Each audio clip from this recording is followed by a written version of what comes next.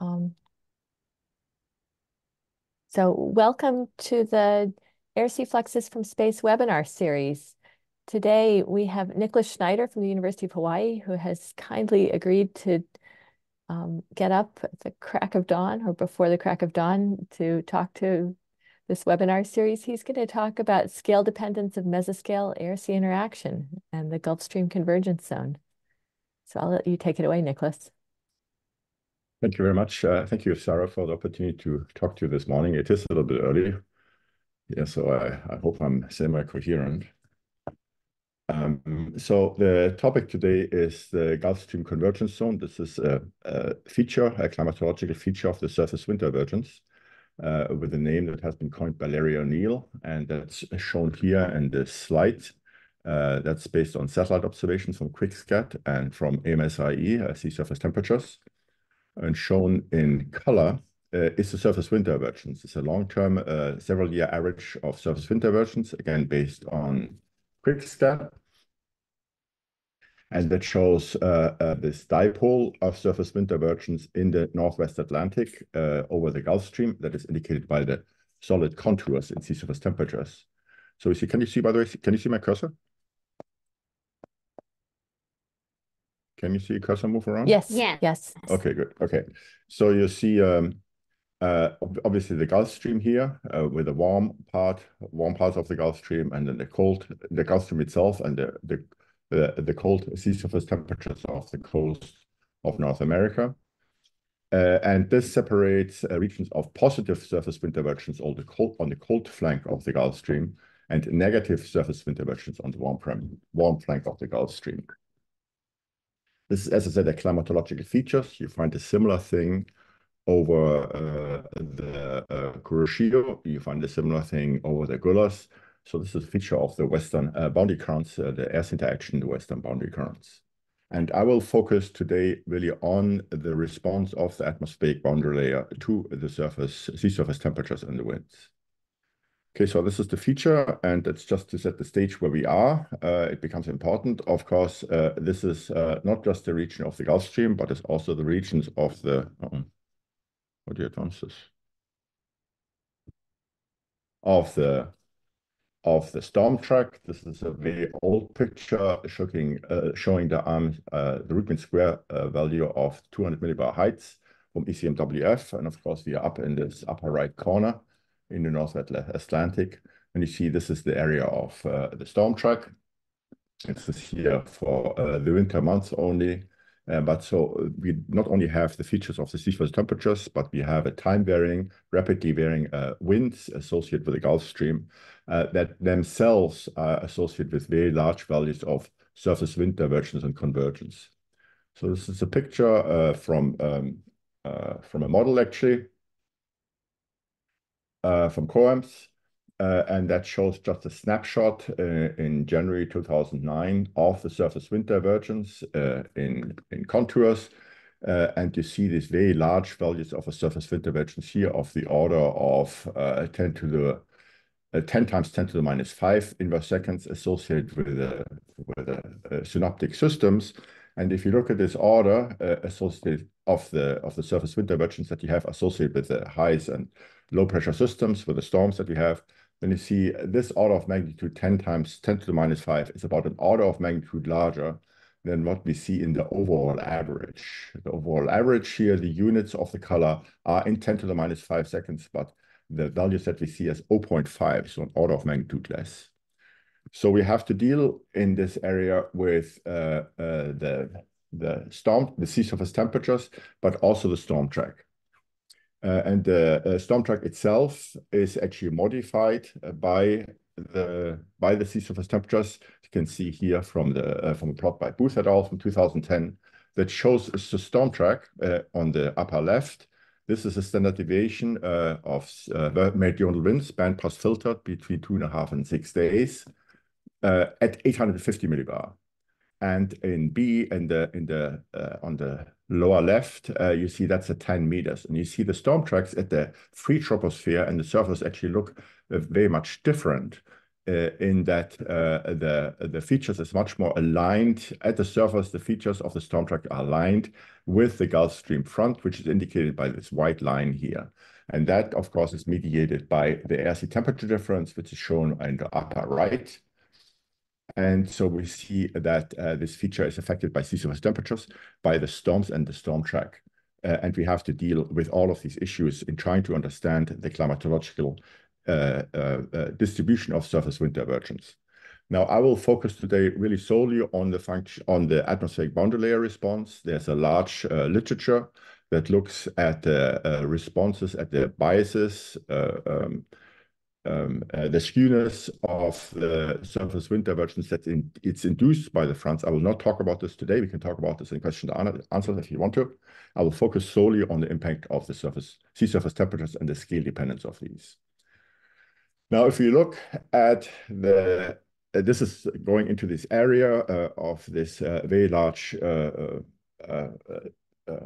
literature of the boundary layer response to the ocean mesoscale sea surface temperatures, where the Gulf Stream front is considered an ocean mesoscale features.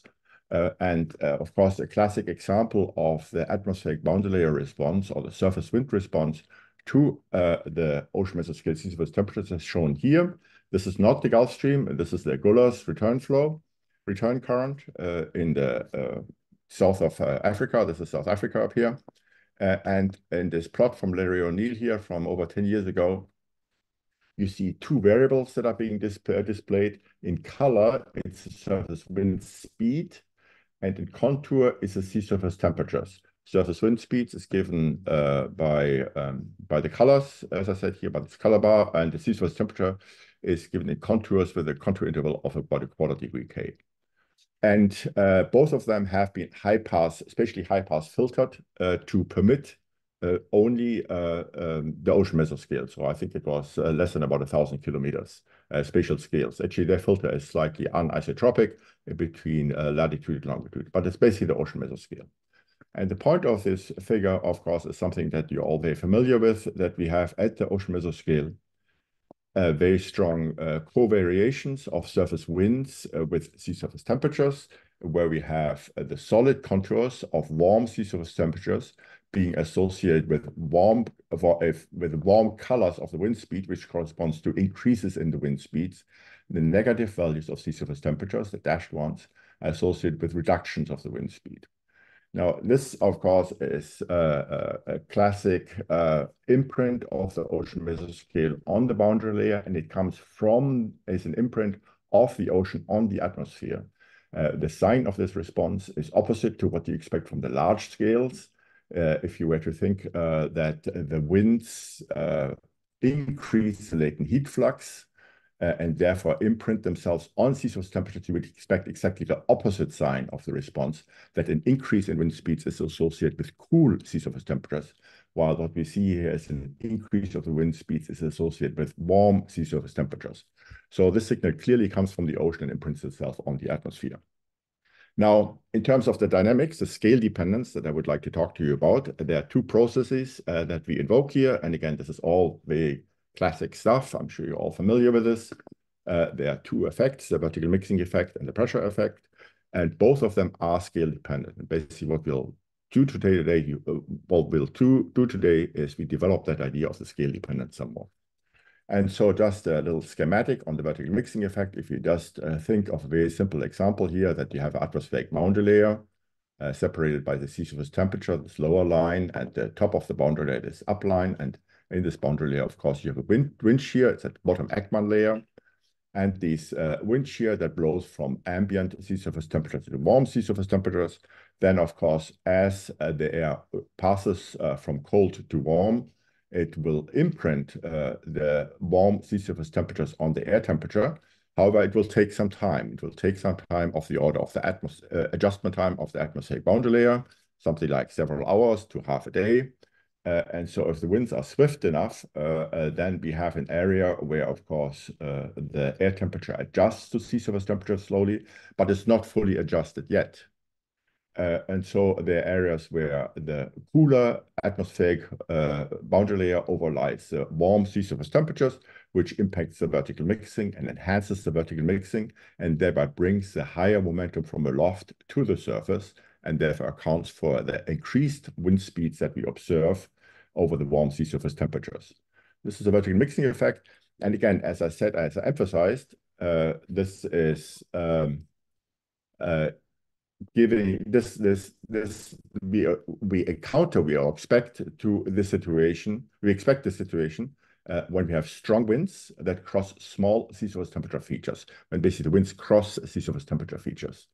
And so if we put it into non-dimensional numbers, then we would say we expect this when the advective time scale of an air parcel passing in the atmospheric boundary layer, when this advective time scale is smaller than the boundary layer adjustment time. So the air simply does not have time to adjust, and you get this disequilibrium between the air temperature and the sea surface temperature. Now we are interested in the Gulf Stream convergence zone. And so let's just think of the surface wind divergence. Again, this is very classic stuff. So we have an acceleration of the surface winds here. And so we would expect that we have surface wind divergence, where the winds blow from cold to warm. Basically, we have an acceleration in the direction of the winds, and we get surface wind divergence, and surface wind convergence when winds blow towards cooler sea surface temperatures. And of course, we can see this. This is the classic schematic from Chilton, where you see this, a schematic front between cool sea surface temperatures up above and warm below, separated by this undulating front. And we are interested in the surface wind divergence here. This is shown for stress, but it applies equally for the winds, of course. It's an argument that involves wind speed. Over the cool sea surface temperatures, we expect from these observations to have lower wind speeds, over the warm, higher wind speeds. So we see where the winds cross the front, that we expect an area of surface wind divergence here, stress divergence or surface wind divergence. We also have an impact on curl, but we'll focus today on the surface wind divergence. And of course, that's observed. Again, this is all very classic stuff, where we have now scatter plots from several areas in the world's ocean. The Southern Ocean, the tropical Pacific, tropical instability waves, Kuroshio and Gulf Stream. What is shown here is a scatter plot between a downwind sea surface temperature gradient. So the component of the sea surface temperatures, that component of the sea surface temperature that's aligned with the large scale wind. So formally, it's a surface wind divergence here with a downwind sea surface temperature gradient. So the dot product between the unit vector of the winds dotted into the SST gradient. And this downward SST gradient is plotted against the surface wind divergence, and you see these very nice, very tight correlations with these slopes that vary from region to region, but you always have this very tight relationship. So the important part here is that this process invokes the sea surface temperatures, but it also invokes the wind direction. So I started off with, we are in the storm track. So that's something we expect to be modulated by the daily varying winds in the Gulf Stream, in the boundary layer associated with the storm track. So if we simply look at, as is often done, that these things are time averaged over monthly, weekly to monthly time scales, over time scales longer than associated with the storm track, we expect that something that should be a little bit more complicated, the dynamics that we have to invoke, than simply saying we look at an average response, because we have to account for the daily varying wind directions associated with the storm track. Okay, this is a the vertical mixing effect. Now, pressure effect, of course, is again something very classic. It comes from the tropics. Actually, both of these processes were first developed in the tropics. The pressure effect, so same sort of scenario. We have the boundary layer, sea surface temperature here, top of the boundary layer here. Now we have, again, a warm blob in the middle. And now let's just say that the winds are very weak, or that the scales associated with sea surface temperatures are very large, such that the air has plenty time to adjust to the underlying sea surface temperatures. Then, of course, we simply imprint in the air temperatures, the warm sea surface temperatures. And then we get, hydrostatically speaking, we get a low pressure over the warm sea surface temperatures, and this we get a hydrostatic pressure gradient. and a convergence over the winds right over this warm sea surface temperature. Now again, this is again classical Ekman dynamics. If you look what is the response in this bottom Ekman layer to this warm sea surface temperatures, then as was shown in original papers by Ekman, or then further developed by Minobe, that you would expect in this case that the divergence of the winds is associated with the Laplacian of sea surface temperatures. Note, so this is now a situation, again, coming back to the scale dependence, where we say we have either weak winds or we have winds that go along features of sea surface temperature, such that the air is completely adjusted to the sea surface temperature. So here would expect that that occurs when the advective timescale is larger than the boundary layer adjustment timescale. So the boundary layer adjustment is adjusted, right? So this is a scale dependence that we have here. And of course, this is very relevant, coming back to the casting convergence zone. Minobe-san in this paper, in this seminal paper here 15 years ago, 16 years ago now, he has shown that this surface wind divergence here, this is of course now in convergence. So the signs have been flipped to what I showed you before. We see again this dipole of surface wind divergence or convergence in color over the Gulf Stream in the Northwest Atlantic. We see that, of course, in the reanalysis. And this relationship that's hypothesized between the sea surface temperature and the surface wind divergence involves the Laplacian of the sea level pressure, according to Ekman dynamics. And you see that roughly you see a co-location between the wind convergence and the Laplacian of sea surface temperature. You might say, well, that you expect simply from also an Ekman layer geostrophy. That's really related to sea surface temperatures. And then you see here in the lower right, the Laplacian of sea surface temperatures. So according to this index that has been invoked for the pressure effect, you see a rough co-location bit of the Laplacian of sea surface temperatures with the surface wind divergence, with the red values of the negative Laplacian of sea surface temperatures being associated with wind convergence in this plot. And the blue values up here with wind convergence. Doesn't work completely always. If you look at individual blobs, it doesn't line up all that well. But overall, the overall feature is there. And so that has been taken as indication that this process is active. Now, going back now to the Gulf Stream convergence zone, let's see what we are doing here. So let's, again, this is a repeat of a plot that I showed you a little bit earlier. In colors, surface wind divergence, and in contours, the sea surface temperatures, and that just focus on this area between 62 and 52 west. In this area where the Gulf Stream is approximately an east-west front. Makes things very simple. So we just only look at this now as a function of latitude, and look at simply the distribution of sea surface temperatures and surface wind divergence. So this is now a function of latitude in this band between 62 and 52 west all year. So seasonal cycles all put in the blender. No distribution, no separation between summer and winter. And you see in the color here in red is sea surface temperature. The units are 10 degree K. So this is from the warm sides of the Gulf Stream to the cool side of the Gulf Stream. We have a difference of about 15 degrees Kelvin, the difference between across the Gulf Stream front. And associated with that is the surface wind divergence shown in this black line in units of 10 to the minus 5 inverse seconds. And you see again the order of magnitude of this dipole of about 0.5 times 10 to the minus 5 inverse seconds, with negative values of the surface wind divergence on the warm flank of the Gulf Stream and positive values on the cool flank of the Gulf Stream. Now we can start looking at these indices that have been invoked many times before for this distribution. Let's just start with Minobe's relationship between the surface wind divergence and the Laplacian of sea surface temperature.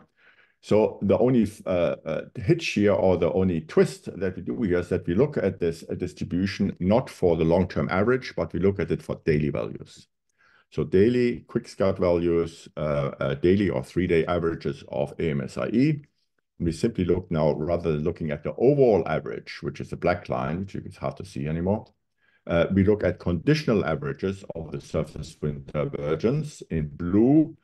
We look at the conditional averages of daily surface wind divergence when the Laplacian of sea surface temperature is positive. And in yellow, it's yellow or green, whatever this color is, daily values of the surface wind divergence when the Laplacian of the sea surface temperature is negative.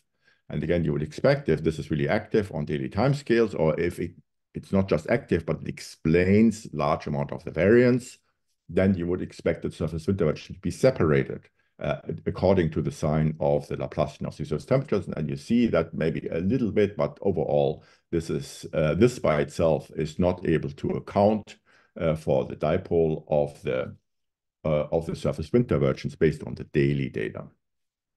So we saw it in the long-term average. So qualitatively, we see it already in the long-term average in terms of the curvature. You see in the black line, the curvature here is associated with, I'm sorry, the surface wind divergence, negative values of the surface wind divergence is associated with one sign of the curvature and opposite with the opposite sign of the curvature here. So in the long-term average, that works, but in daily values, it does not seem to work. At least it doesn't account for the variations. Now let's look at the vertical mixing effect, or this index of this surface wind divergence related to the downwind gradient of sea surface temperatures. Note that this is a downwind gradient of sea surface temperature, so that takes the wind direction into account. It's done every day. So every day you have different values of the wind direction, and therefore even if the SST field is unchanging in time, this dot product between the wind direction and the gradient of sea surface temperature, that will change every day because the winds change every day. So if you do the same sort of exercise of conditional averages between surface wind divergence and now the downwind gradient of sea surface temperature, then we see a very nice separation between these two, right? So that we have values where the downwind gradient of sea surface temperature is positive. That's meaning we go from cold to warm. This is associated with positive values of the surface wind divergence. When the winds go from warm to cold, the downwind SST gradient is negative. We have negative values of the surface wind divergence. So there's a nice separation. So that indicates that indeed, as we suspect, we are in the Gulf, we are in the storm track. And so the wind direction is important. We can't just simply average over that, or at least we have to explain how this averaging comes about, how this works. We have to take the daily changing in the storm track, the daily changing winds in the storm track into account. Okay, so this is all sort of classic stuff. Now let's see what we're doing here. So the hypothesis that I try to develop here is that the Gulf Stream convergence zone is resulting from this hypothesis. So it results from the storm track, from the Gulf Stream, and sea surface temperatures. These together give us somehow the surface wind divergence. Now the storm track does double duty. The storm track is associated with transients, and that by itself is associated with very large values of the surface wind divergence. I showed you this plot from Larry O'Neill, just simply this snapshot of a cyclone, a middle altitude cyclone, and that's associated with very, very large values of surface wind divergence. So that directly imprints itself on the surface wind divergence. Now, we're not going to discuss this today in great detail. We're going to this right part of this plot, where the storm track transients supply the synoptically changing winds, which translates over long-term averages in the probability density function of the surface winds. They, together with the sea surface temperature front, they give us an aggregated response of the boundary layer response. That gave us a surface wind divergence. So that's what we're trying to do today. Okay, so we're part of this boundary layer response to the advection and possibly rotation, as I'll show you. The mixing,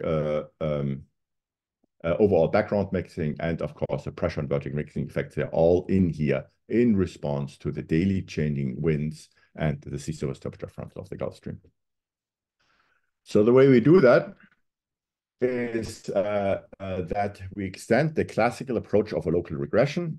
So what I showed you before in the Guller's return flow was a scatter plot of the surface wind divergence versus the ocean mesoscale, on the ocean mesoscale of the surface wind divergence related to the sea surface temperatures, again filtered to the ocean mesoscale, but co-located at the same location. We looked at the scatter plot of the surface wind divergence versus the sea surface temperatures at the same location. And all I'm doing here, I'm relaxing this and say, okay, let's make this a little more general. Let me say the surface wind divergence is not just a function of the local sea surface temperatures, co-located sea surface temperatures, but it's a function of the sea surface temperatures everywhere. Right? So it comes out from this convolution that the surface wind divergence depend on the sea surface temperatures everywhere. And this regression coefficient that you get is this A. This is an impulse response function. And that regression coefficient is anisotropic. It's not just a single number, but it depends on the direction of the wind, indicated by this EU, the unit value, the unit vector of the winds, and it depends on the speed of the large-scale winds. So that's simply the rationale for that. Very simple. If you look at the sea surface temperature feature, or look at the particular wind divergence features and the associated sea surface temperature field, then you would expect that the impact of the sea surface temperature on the surface wind divergence depends whether the SST field is upwind or whether it's downwind or whether it's crosswind, right? And so it should certainly depend on the surface, on the direction of the surface wind, and should also depend on the speed, because simply things can travel further in with the stronger surface winds. Right, so this is the approach we're taking, as simply a sort of, if you want, a lag regression analysis. And so we apply that to the QuickSCAT data again, and the AMSR sea surface temperatures. We use the daily values or 3-day averages for AMSR sea surface temperatures in the Gulf Stream regions, as I see here, for many years, 7 years or 6 years of data of QuickSCAT and AMSRE. And again, everything's filtered to approximately scales less than 1,000 kilometers. So again, this is just a regression exercise. Do least square fit of this equation to this data. It's a little bit messy because for every snapshot, every day, you have to rotate things in the direction of the background winds and stratify them by the background wind speed. So, but ultimately, it's just a lagged regression where the regression coefficient depends on the lags, of course, x minus x prime, the location between wind divergence and the sea surface temperature, and depends on the direction of this lag with respect to the wind direction and on the magnitude of the wind speeds. So if you do this, then you get this impulse response function that's shown in this plot down here. So let's just walk you through there. So that depends on the large scale wind speeds, and we have 4 panels here for 1 meter per second, 6 meter per second, 11 meter per second, 16 meter per second background wind. So that's simply the impulse response function for these different values of the large-scale winds associated with the storm track. Now, each of these panels has 2 axes. The x-axis is the lag in direction of the large-scale wind. So large-scale winds go from left to right. So the lag in the direction of large-scale wind, of the downwind lag the downwind lag is given by the x-axis, and the crosswind lag perpendicular to the direction of the large scale wind is the y-axis. Right, so that's the coordinate system, origin being indicated by this little dotted line here, origin being here, and the contours are now this A. So this is this impulse response function, formally for the surface wind divergence. So formally, that is the response of the surface wind divergence to delta function of sea surface temperature right at the origin. Just think of it as a Gaussian that is shrunk and expanded in amplitude such that the impulse, so the product of the amplitude of the sea surface temperatures with the area remains the same. So this is the response of the winds to a delta function of sea surface temperature of 1 degree K over 1 square meter. Units are a little bit odd, 10 to the minus 15 inverse seconds per Kelvin per area. So if you think of it, you think of it as an eddy that has, let's say, an area of 100 kilometers squared and a sea surface temperature of 1 degree K. 100 kilometers squared is an area of 10 to the 10 square meters. So you would multiply this by 10 to the 10. Then you're back to the units of surface wind divergence that we counted already, 10 to the minus 5 inverse seconds. So this is the surface wind divergence that we get from this delta function right at the origin. Just see what we get here. Let's look at the 11 meters per second. So we get for the SST right at the origin, where my cursor is, we get upwind of this. You get positive values of the surface wind divergence. Downwind of that, we get negative values of the surface wind divergence. It's again entirely consistent with this vertical mixing index that we had before, that when we go from ambient to warm, so this is positive values of downwind SST gradient. We get positive values of the surface wind divergence. When we go from warm to cold, we get negative values of the surface wind divergence. So we recover this very simply. We also see that this dipole is asymmetric. So it's the values, there are 2 contours, if you can see this on the upstream positive pole, but they're actually hard to see, but there are actually 3 contours on the negative downwind SST dipole. So there's something going on beyond this vertical mixing effect, and that extends into a long wake. Is that this positive values of the surface wind divergence aren't just confined to the vicinity of the delta function, but they extend downstream. And the wake, the distance that this wake covers depends on the large-scale wind speeds. If the wind speeds are very weak, we basically have no wake.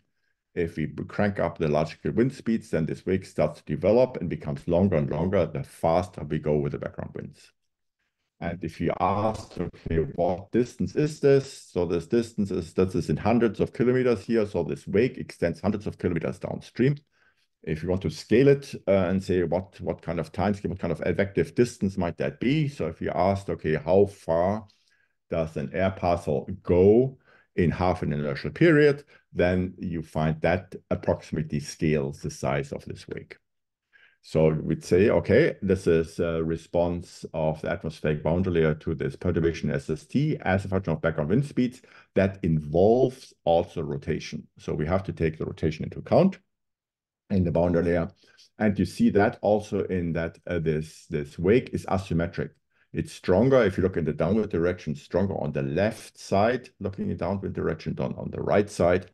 So that's again, the sort of asymmetry you might expect based on rotation.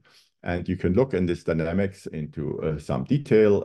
This is basically, this response is basically consistent with a damped Doppler shifted near inertial Lee wave. So it's damped because it sort of doesn't extend all the way to infinity, but it's limited to sort of half or maybe one inertial distance traveled in one inertial period. And it's a Lee wave. You can see this if you think of the wind vectors, simply wind vectors that we have. I don't have a plot for this right now. If you simply think of the wind vectors, what they do is if a wind vector comes along happily, air parcel comes along and now encounters this bump of sea surface temperature at the origin, then it would start an inertial. Based on this perturbation, you would expect maybe inertial oscillation. That would be an anticyclonic turning of the winds in the downwind direction. Anticyclonic, so that would be clockwise turning of the winds in the downward direction. Now, if we think of the pressure effect, then we say, okay, if we have a sea surface temperature perturbation here, we expect some kind of warm wake of warm air to the lee of that sea surface temperature perturbation. So there should be some kind of warm low to the lee of this, and this warm low, just based on Ekman dynamics, you would expect, okay, there at least should be an acceleration due to the hydrostatic pressure gradients that are associated with this that accelerate the winds towards this low, so give us these values of the surface wind convergence, negative values of divergence to the D here, would account for this longer wake, would account for this asymmetry. We say the dipole is the vertical mixing and this monopole is the pressure effect. We expect for this asymmetry that there both vertical mixing and pressure effect works, but the pressure effect works at a longer scale, at a larger scale. And so that would account this. Now coming back to the inertial effect. So we have warm low. We hypothesize a warm low here. So the acceleration of the due to the hydrostatic pressure gradient would be sort of turning towards so negative, going from up down here in this plot. The vectors would be going into the low, and as the air travels along over this feature, the acceleration to the pressure effect would also turn up here on this side, would also turn anticyclonically, right? So here it's towards the warm temperatures. Here it's going a little bit backwards and would turn in an anticyclonic fashion in direction of the inertial turning. So we get some kind of resonance up here, accounting for the larger values on the left side of the wake as compared to the right side of the wake, where the anticyclonic turning is opposite to the turning of the acceleration to the pressure gradient effect and gives you a diminished response. Right, so again, so this is damped, Doppler shifted near inertial Lee wave, and then interacts with modulation of the vertical mixing, the dipole, and the hydrostatic pressure, the wake, that's induced by the warm sea surface temperature perturbation at the origin. Okay, so that's sort of the idea behind this, the physics behind this, and we can also test this. So both you and I, many years ago, made a very simple extension of the Ekman layer by simply saying, okay, let's look at an Ekman layer and simply allow one additional effect, meaning a large-scale winds that pushes things around. Right? It's simply linearization of classical Ekman dynamics to this in the presence of a large-scale wind. Now that's an analytic model. You can write it down. And you can say, okay, what's the response of this analytic model, which basically gives us an impulse response function to some artificial sea surface temperature perturbation. Let's make it Gaussian. Gaussian sea surface temperature perturbation with a 1 degree K amplitude and a radius of 75 kilometers. That's given here by this dashed line. So let's do this and do this for particular background winds of 11 meters per second that blows from left to right. Right, and so we can evaluate this convolution either from the model that we had with Bo, or from the impulse response function that we just have observed in the Gulf Stream. So if we evaluate this for the observations, use this the impulse response function from the observation that I just showed you in the previous plot, then you get this feature. Right, it's very similar to the impulse response function itself, because again, the Gaussian is not unlike a delta function. It's just a delta function is a shrunk Gaussian. Just invokes now some of the smaller scales are no longer excited. But you see this very nice asymmetry, this dipole that we just had. We see the wake, and that's stronger on the left side. Now, if you do that from theory, it shows sort of the same thing. Of course, there are big differences, but we again see from the theory, see the dipole with a stronger pole on the lee side, and we see this wake that's stronger somewhat on the left side. That this has a different structure on the left side than the right side. This is a bit stronger in this theory, and that has to do with parameters that you have to use. There are about a handful of parameters in this model, and they're sort of just adjusted by looking at it and saying, oh, that looks good, rather than a formal process of looking for the optimal values. But I think this is very encouraging. Now, this is a completely linear theory. Again, it's a linearization of the Ekman layer around the background wind. And so we can say this theory involves the modulation of the vertical mixing and the pressure effect, and we can look at them separately. And so if we only look at the vertical mixing effect, then you see this dipole. And if you only look at that pressure effect, you see this long wake with this low negative values of the surface wind divergence to the lee, surrounded by these positive values on both sides. Right, so this is sort of the dynamics that we have here. Now, I started out with scale dependence, and to see when we try to explain this feature based on these two processes, it's actually it's a very complicated argument, because we are in physical space and trying to explain something that's intrinsically scale dependent. Right, so you have to say, oh, this is small scale vertical mixing, and then the wake is a large scale. So if it's really scale dependent, then if we go to scales, meaning to Fourier space, then we should get a much cleaner picture than indeed we do. So we simply take the Fourier transform of the impulse response function. We take the Fourier transform of this guy from physical space to wave number space, and then this A transfers into something called a transfer function. Right, so we take our impulse response function and do a Fourier expansion of our impulse response function into this A tilde, which is now a function of wave number and the direction of the wave number in the large scale winds and the speed. And this A tilde, that's called the transfer function. Right, and now that's shown here, the transfer function, that's shown in this plot here. And again, now the axes are the downwind wave number in the x-axis versus the crosswind wave number in the y-axis. We again have panels for the background wind speeds of 1 meter per second, 6 meters per second in this second column, 11 meters per second in the third column, and 16 meters per second in the fourth column. And then the contours is now the Fourier transform of the impulse response function, or the transfer function of the surface wind divergence. And what's quite amazing, again, this is from data. This is from quick start data. It's quite amazing how simple and consistent the structure is. So you see these large values of blue here in the center part, with some indications of these hotter colors, positive colors on the rounding. And this rounding, as we crank up the wind speeds, this blue area sort of compresses, becomes smaller and smaller in the downwind direction, versus these yellow areas expand in area. We have, I forgot to say, of course, it's a transfer function in Fourier space. We also have two columns. We have a real part, so the in-phase response of the surface wind directions with SST co-located, and an imaginary part that's 90-degree phase shifted, a quarter wavelength phase shifted response. in there.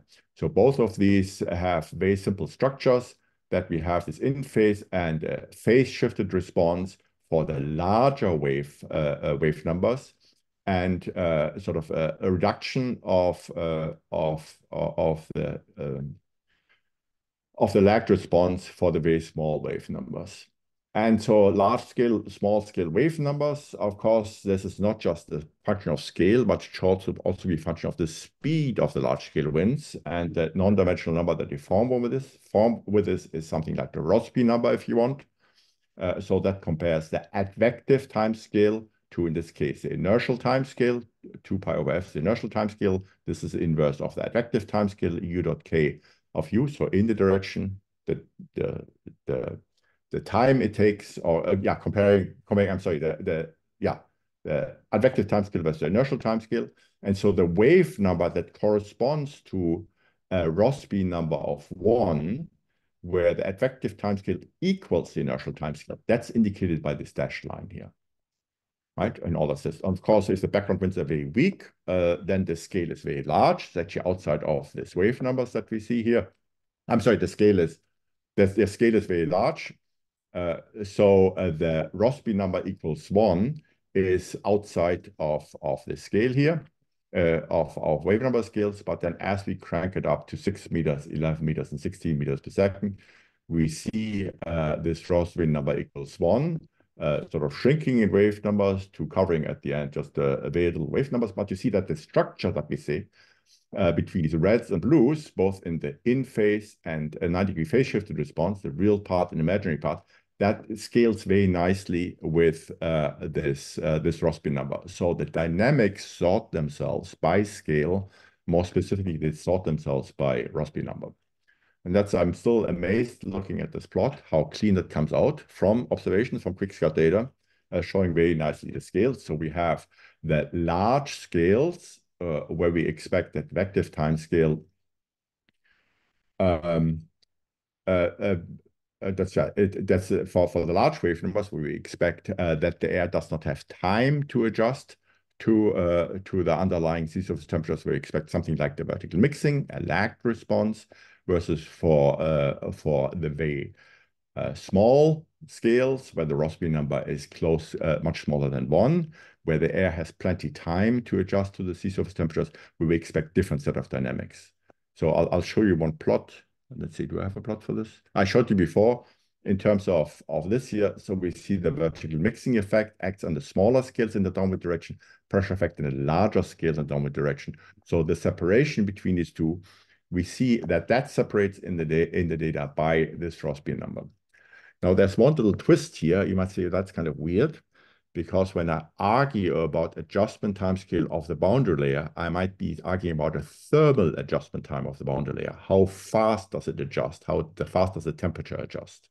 Whereas this F, this is a momentum adjustment time scale, right? And so I think this works because in this area in the mid-latitudes, the adjustment time of the boundary layer, the thermal adjustment time of the boundary layer, is of the order of half a day to the day. It's of the same order as inertial time period, and that's why the scaling that we expect from a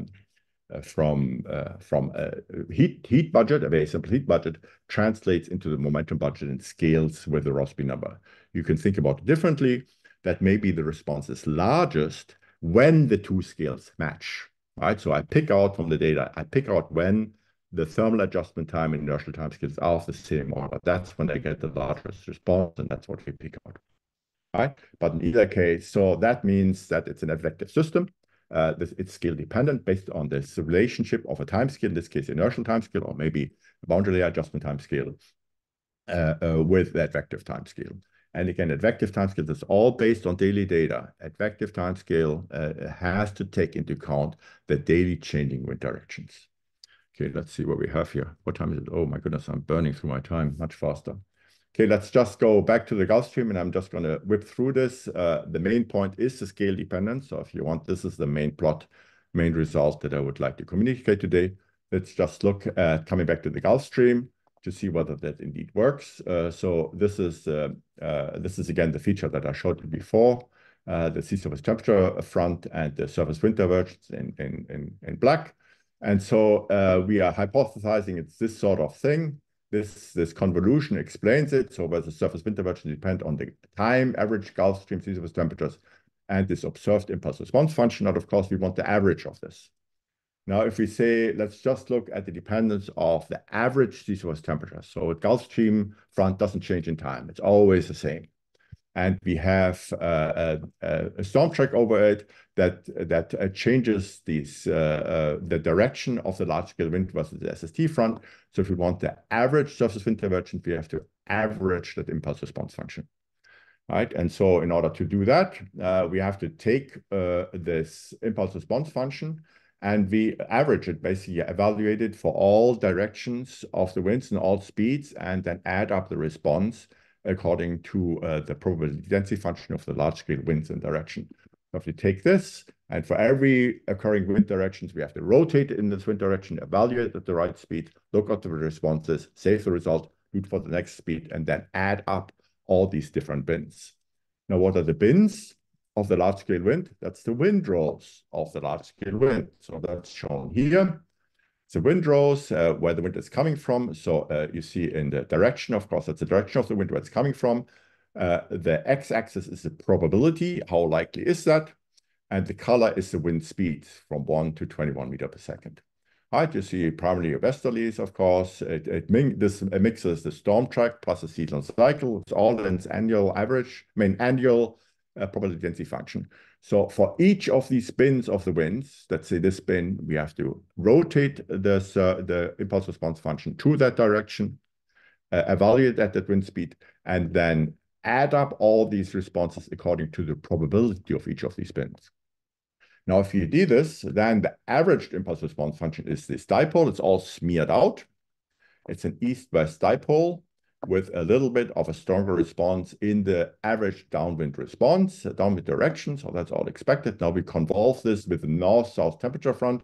And of course, this dipole disappears. We basically really emphasize the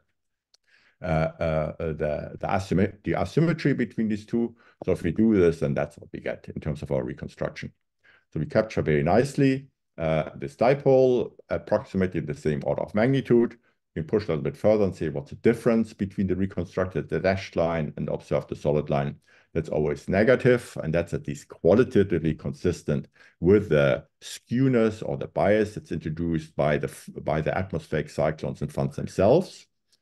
And so I think this is actually pretty satisfying. Now, the value of this wind, of course, depends a lot on this, how you do your regression. If you do this, the regression that we do to get the impulse response function is a bit complicated. You have to do, you have to sort of discourage. This is a lot of unknowns that we have in there. So you have to discourage crazy values of this. So if you regularize, to introduce a regularization, and the regularization value that you use, you can control the amplitude of that. But overall, it's a very robust feature that we get this dipole of the surface wind directions of approximately the same order of magnitude.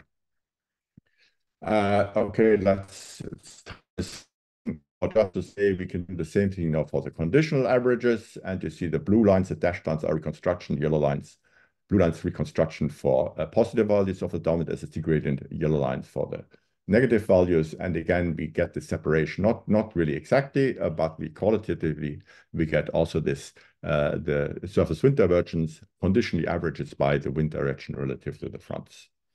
And that's already all I have to say. So we would say that the Gulf Stream convergence zone is part of an aggregated response of the atmospheric boundary layer to the SST front of the Gulf Stream and to the PDF of the large-scale winds that are associated with SST. Again, it's an aggregated response. And you have to aggregate the response of the boundary layer to the daily varying winds. And that daily varying winds is sort of sorts themselves, the physics sort themselves by the Rossby number. Again, it might be luck or might be some kind of matching of scales that it scales with the inertial period. But for Rossby numbers much less than 1, we get something that is dominated by sort of an advective pressure effect, so downwind pressure effect. Rossby number larger than 1, we get advection vertical mixing. And of course, the largest response, I didn't emphasize this in terms of our response, we have where the two match, where the Rossby number is of the order of 1 and both of the processes are active at the same time. And that's all I have for this morning. Thank you very much for your attention. Thanks very much, Niklas. This was wonderful. Questions? So, and maybe while people are thinking of questions, I'll ask sort of the basic observing system question. You've got great results from available data, but if you were setting priorities for resolution in terms of time and space and vertical structure, what's missing? What do you think is necessary? So there are a number of things here. The first thing I'm using QuickSCAD that does a wind stress, equivalent neutral winds, and SST. And in the whole argument, I invoke air temperature.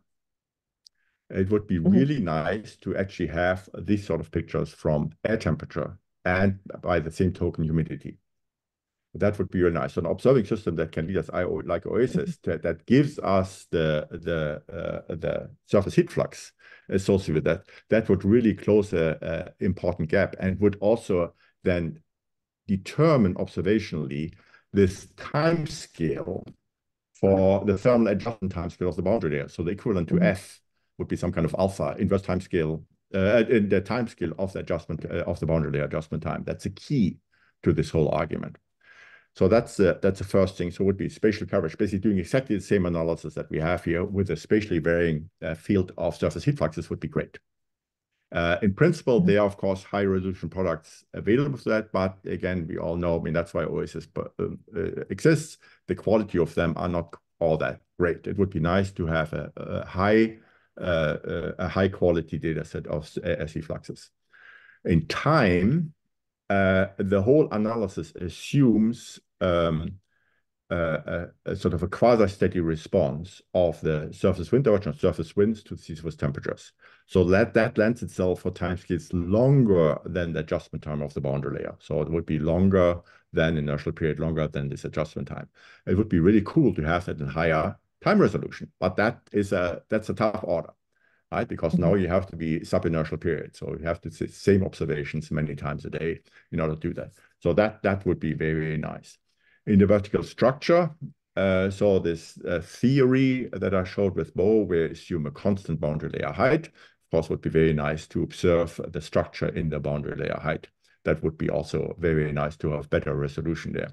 So right now we assume in the theory, you can just basically the sensitivity of the vertical mixing to the RC temperature difference. That's something you prescribe there, this sort of structure of the vertical eddy coefficient to the RC temperature difference. And of course, with that, you can simulate a change in boundary layer height, right? You just give it some vertical structure. So it'd be nice to constrain that with observations.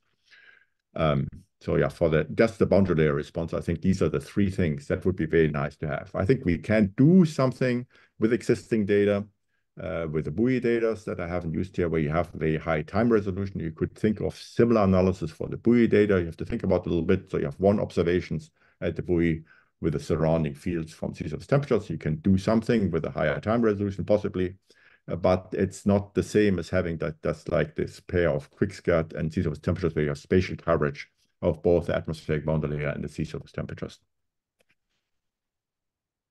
Thanks. Yeah, and I think the butterfly concept, it aims at getting some of what you're after, but exactly not necessarily with the resolution that that you need, and that's probably a design question that should keep being discussed as that moves forward. There are questions in the chat, and maybe Megan wants to ask directly.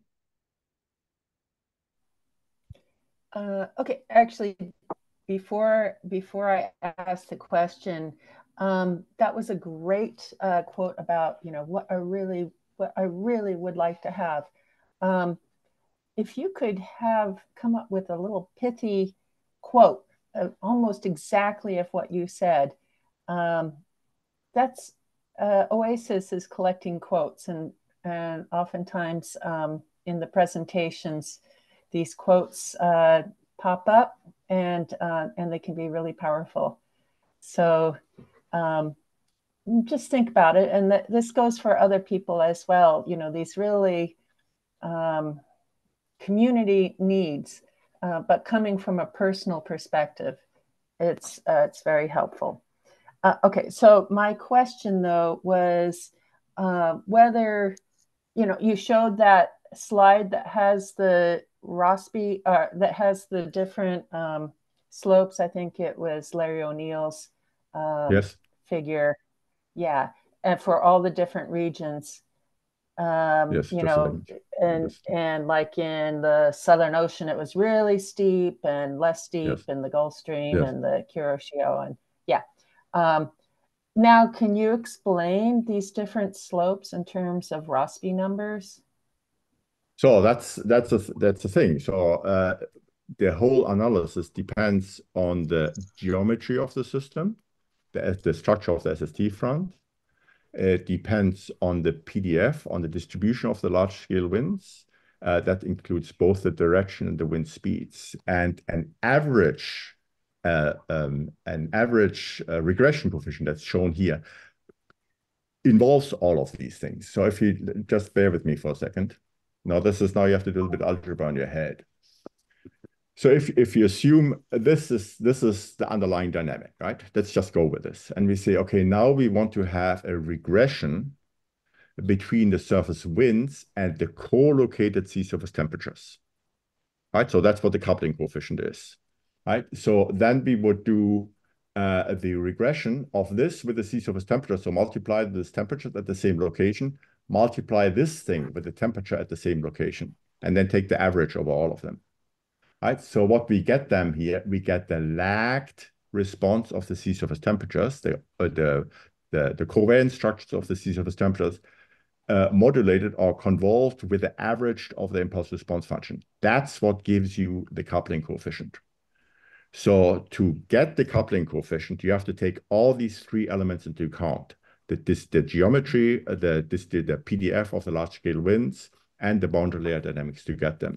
The structure, the impulse response function, or the transfer function that I'm showing you here, that seems to be fairly robust from different areas. So Ryusuke Masunaga has calculated these for the Kuroshio, for the Golas, and for the Gulf Stream, and they look sort of alike. Of course, this asymmetry that we see here, which is related to F, that flip sign, but overall, this A doesn't seem to change all that much from one mid-latitude region to another, right? Again, roughly. But you still have the different distribution of winds.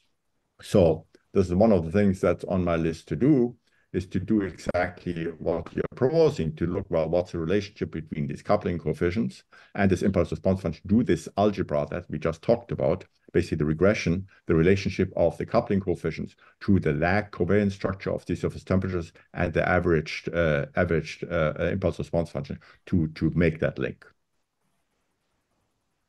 Great. But it involves all of these things, right? You can't just simply, you have to do this exercise. You can't just say, oh, the average is, synoptic variations average out. That's part of what I'm trying to say. The averaging of the synoptic variability of the storm track is something that has to be done with care. At the end, we might get something that looks like very simple dynamics, but we have to go through the steps of seeing how that really translates through, because the synoptic variability is such an order one effect in the boundary layer response to sea surface temperatures. Can I ask one more question? So for these different wind speeds, is that then a statement on the Rossby number? Well, the Rossby number, exactly. I mean, that's how this comes about. If you look at, again, the wave number space, why does this change here? That U is the background wind. So that U is the 6 meters per second here. Here, it's 11 meters per second. So that's precisely what it is. Yeah, it's a large-scale wind speed that modulates the response, as you would expect. Okay, thank you. So we are just at the top of the hour, but there's one more question. So if people want to stick around for another minute or two, Shikar has asked how you define the x minus x prime vector and the unit vector in spherical coordinates or Cartesian. So it's a local Cartesian coordinate system. So basically, I take a scene where I do my analysis. That's sort of a box of a few thousand kilometers squared. And then I say, okay, so what's the overall average? I do a scale separation saying, okay, my EU is a large scale wind. So that's some measure for the average over this box.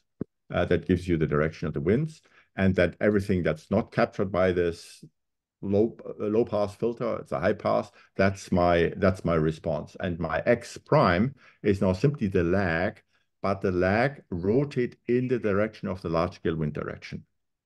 Right? So you don't talk about east-west lag or north-south lag, you talk about lags in the direction of the large scale winds and perpendicular to the large scale winds. So for every scene, you have to do that rotation. So when you do the covariance structure, calculate the covariance functions that, of course, involved in this least square approach, all these covariance structures are in a coordinate system aligned with the large scale winds. They are no longer east-west, north-south covariance structures.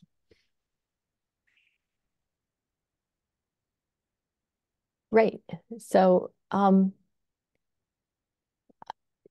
if there are any further questions, we're sort of out of time and people need to get on with things, but we can,